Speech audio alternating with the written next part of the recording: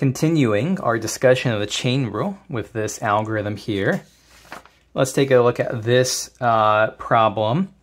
So W here, x, y, and z. W is a function of x and y and z. X, y, and z are all functions potentially of R and S.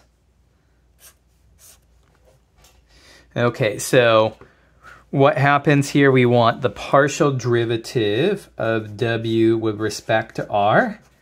So how do we get from W to R? We can go W to X to R, W to Y to R, or W to Z to R. So partial W partial X times partial X partial R plus partial W partial Y times partial Y partial R plus partial W partial Z times partial Z partial R.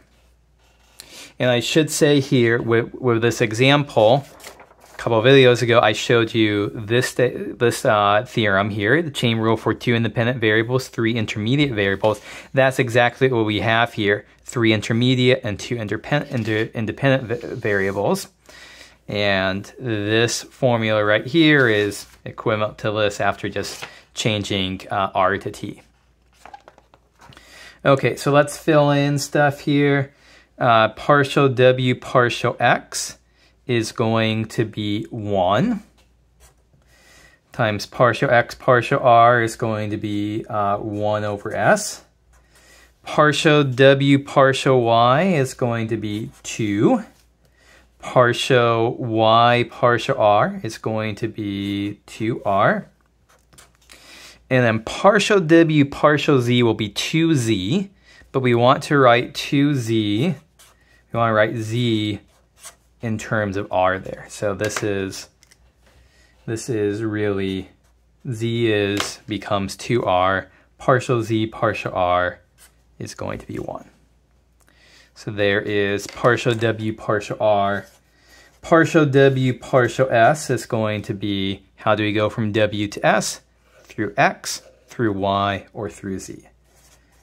Partial W partial X times partial X partial S plus partial W partial Y times partial Y partial S plus partial W partial Z times partial Z partial S here. And what do we end up with? Okay, that 1 doesn't change, that 2 doesn't change, and that 2 times 2R, those don't change. The partial derivatives of W respect to X, Y, and Z don't change. Partial X partial S is going to be negative R over S squared. Partial Y partial S will be 1 over S. And partial Z partial S is going to be 0. And again, you can simplify this if you want to. One more kind of further comment here about a good way to carry out the chain rule here with diagrams here. It allows us even kick things up a further notch. So take a look here. F is a function of X and Y. And X and Y are both functions here of S and T. But S and T are functions of Q and R. And so what this process allows us to do is to say, well, what's the derivative of F, the partial derivative of F with respect to, let's say, S here? We're just going to say how many different paths, oh, sorry, I shouldn't go with S, that's an intermediate variable. Let me go with R here, one of the independent variables here. How many different paths are there to go from F down to R? So we could go F to X to S to R. So that would be partial F, partial X times partial X, partial S times partial S, partial R. We can go F to X to T to R, partial F, partial X, partial X, partial T, partial R. Or we could go f to y to s to r, partial f, partial y, partial s, partial r. Or we could go f to y to t to r. Partial f, partial y, partial t, partial r.